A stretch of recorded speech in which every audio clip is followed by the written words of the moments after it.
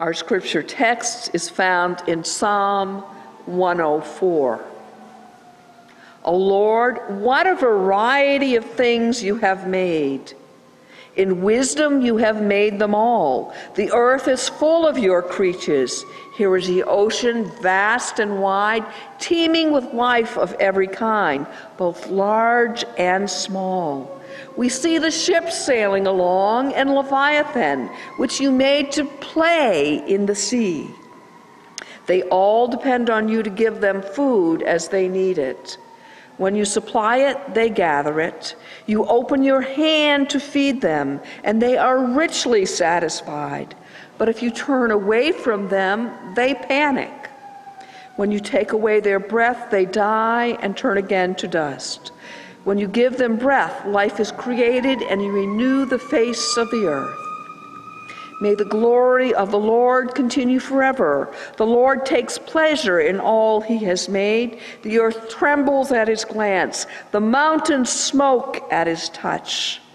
I will sing to the Lord as long as I live. I will praise my God to my last breath. May all my thoughts be pleasing to him, for I rejoice in the Lord. Let all that I am praise the Lord. Praise the Lord.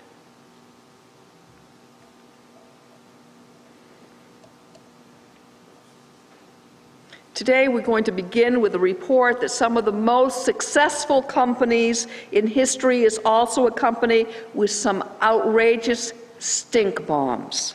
Sometimes we work on a project or an idea and it turns out to be a dud. We turn then to the text where the psalmist takes a look at what the cosmic engineer did with creation and gives it a total thumbs up. Microsoft is one of the most successful companies in all of history, creating 3 billionaires and 12,000 millionaires among its employees. But the company has had a few major design flops. Fast Company magazine in October 2012 lists a few of them. Bob? Do you remember Bob? Released in 1995, Bob was a software product designed to make it easier to use the computer. Bob featured a cartoon character named Rover the dog. If you didn't recognize Bob, you may recognize Rover, who would exclaim, "Looky, camper," and try to explain everything that you didn't need explanations of. Bob was childish, convoluted, ridiculous, and despised, according to Fast Company. Even Microsoft executive Steve Ballmer said Bob was an example of a situation where Microsoft decided that we have not succeeded and let's stop. And then there was Office Assistant. This program came out just 2 years later in 1997. It featured an animated character named Clippy. He was one of these things. He would tap on the screen and try to guess what you were working on. Clippy's always smiled and cheerfully offered to help, even if you were working on a funeral service. None of you, but I have done that. Clippy drew intensely negative responses from many users. Even its creator called it one of the most annoying characters in history. Although Office Assistant has been replaced, Clippy lives on. In an episode of the television show Family Guy, Stewie sneaks into CIA headquarters and uses one of its computers. He becomes annoyed when Clippy appears on the screen and says, "I see you are trying to take over the world. Can I help?" Stewie yells, "Go away, you paperclip. No one likes you." Poor Clippy. A major design flop. The list goes on to include the famous blue screen of death and Windows Vista 2007. which was such a mess that some people thought good old Bob was hiding inside of their computers. But let's not pick on Microsoft. Every company has its flops, including many incredibly successful corporations. Apple is often given credit for excellent design, but do remember its personal computer, Lisa, from the early 1980s? Most people don't. It was a commercial failure. And of course, you remember the recent debacle with the introduction of one of its latest iPhones and the problem that they had with the GPS map app. I think that the biography of Steve Jobs has great insight to how important design was to Apple. He actually hired a designer for the computers and their packaging. In addition, note the thought and detail that went into the insides of the computer that were put together under his leadership. Parts inside an Apple computer that would never be seen still had to be beautiful, according to Jobs. It's awesome how God has put us together and designed us with things that will never be seen but are truly amazing. Take your eye.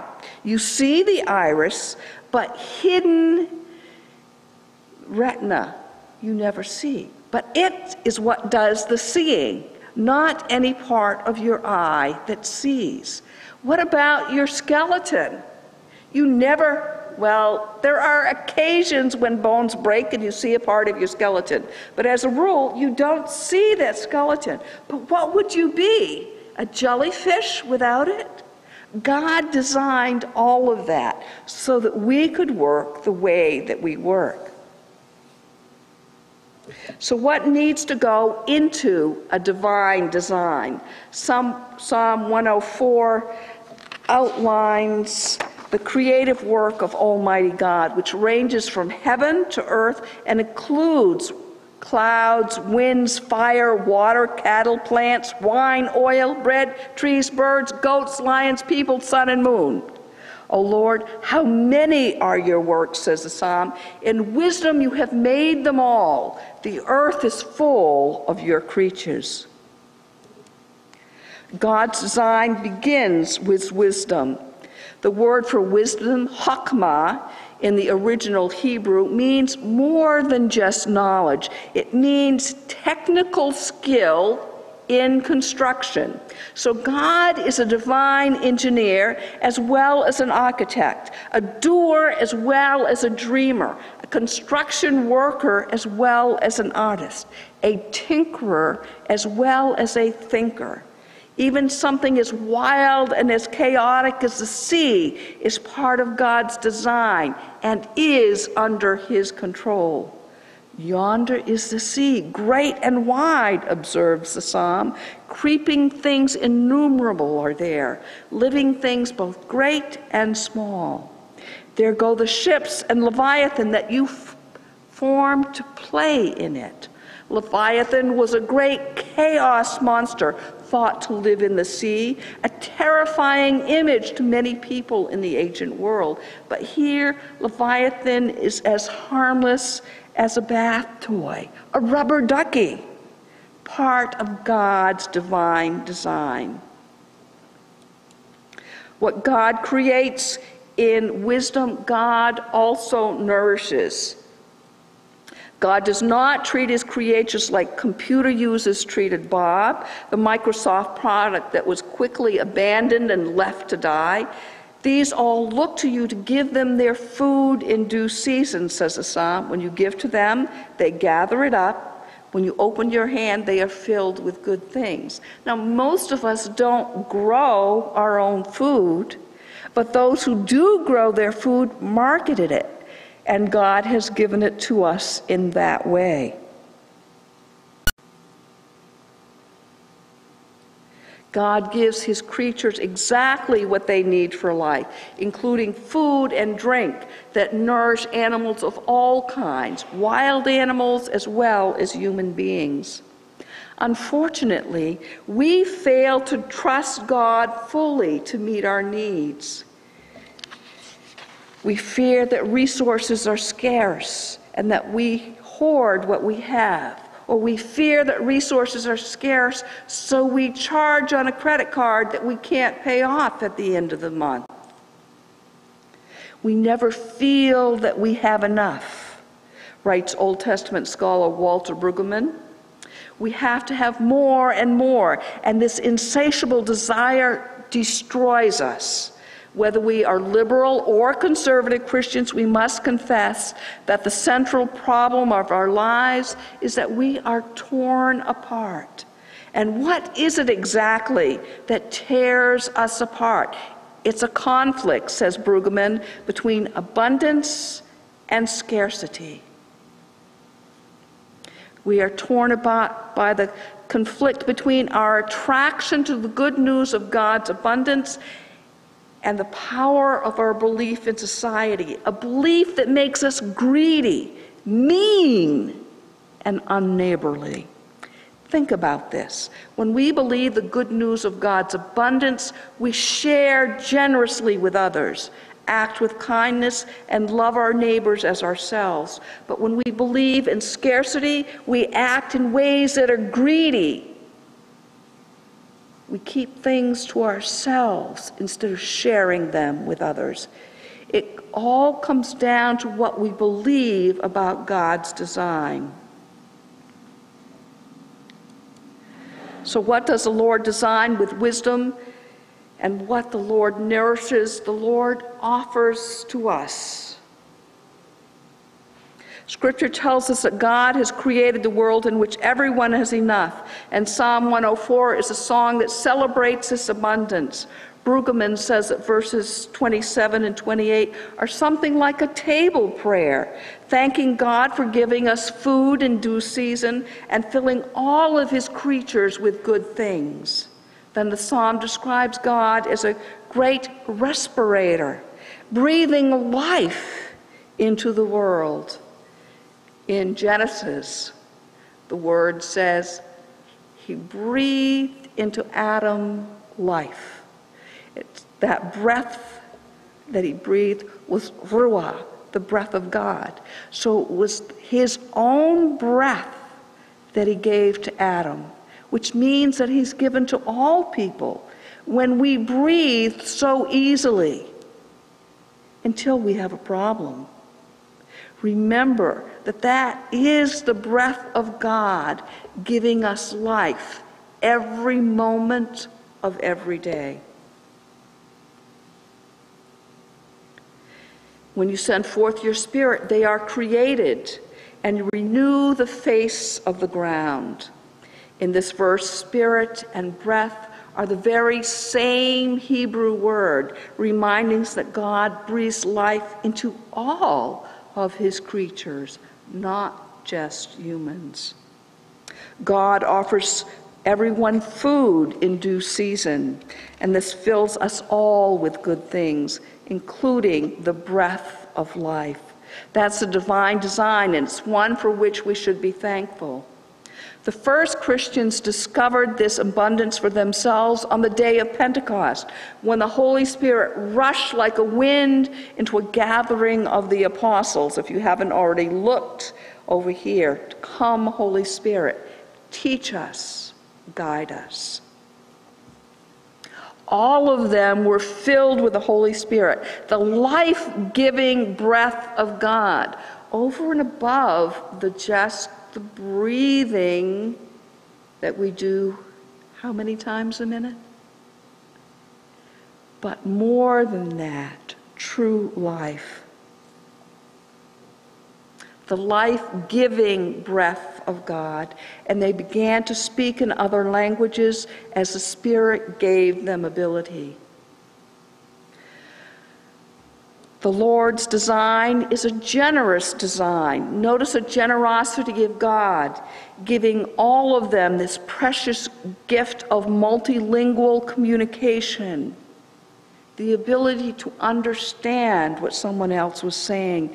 Then the abundance spills out into the streets, where there were devout Jews from every nation living in Jerusalem. They were bewildered because each of them heard them speaking in the native language of each. Acts tells us that they were all amazed and perplexed, saying to one another, "What does this mean?" What does it mean? The apostles were filled with the Holy Spirit, all of them. They began to speak in other languages, every one of them, of the apostles. Devout Jews were living in Jerusalem from every nation where they had been spread. They heard the apostles speaking in their native languages, a wide variety of them. There were more than 12 nations of peoples present, hearing more than 12. And there were 11 apostles left speaking. Each one heard in the language that they understood best. The Jews were amazed, but they were perplexed. They didn't understand what was happening. All of them, every one of them, every nation, every language. The breath of God fills everyone with good things and creates something new. The international, cross-cultural, multilingual Christian church was born that day. No myth of scarcity limits the reach of the Holy Spirit. As a newly courageous apostle, Peter proclaims to the crowd, "In the last day it will be, God declares, that I will pour out my Spirit on all flesh, all people, every one of God's creatures." In the business and corporate world, companies are going to suffer design flaws from time to time. Even within the church, we will try certain things that won't work, but we don't stop there. We need to try something else. We need to depend on God's guidance to guide us to the next thing. Today's text shows us that in the divine design, there are no flaws. Psalm 104 promises that God sends forth his Spirit to renew the face of the ground. And at Pentecost, God sent forth his Spirit to move upon the face of the church. Now filled with the Spirit of God, we can participate in this renewal by sharing generously with others as part of the divine design. The Lord continues to create today throughout the power of the Holy Spirit. And it is not about us. It's not even about what we can do. But it's how well we can work with God, with his gifts, his strength, his guidance, and our giving praise to God for all of his work in all of creation. Let us pray. O Lord our God, with a dove descending in the cloud of flame, we are reminded that on the day of Pentecost, your Spirit fell on the apostle and all of those present. And if I'm remembering right, about 3,000 were joined to the church that day. We admit on our own we don't have that kind of power. But we do pray that you would open us to be willing to receive your power and to let our bodies go through the motions as we allow your Spirit to work through us. In Christ's name we pray. Amen.